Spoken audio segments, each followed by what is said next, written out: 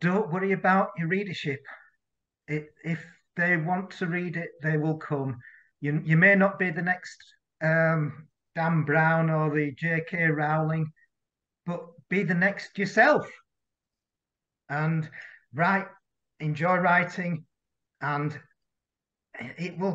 you'll find your own readership. When I first started writing for the American Arts website, I used to write random stuff about the Sex Pistols or Monty Python or Rosa Parks or self-harm.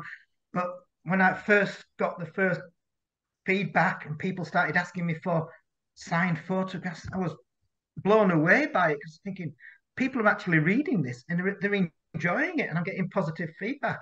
And then when I got my books published, people started to write reviews on Amazon, which is hard enough to get in the first place because people say, oh, yeah, we'll write reviews and they never do. But you're seeing these 5-star reviews and you think, fantastic.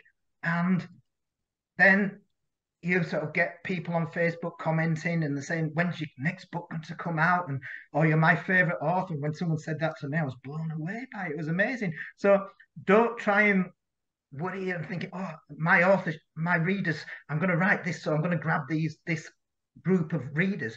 Just write for yourself, enjoy it, and that you'll find your readership.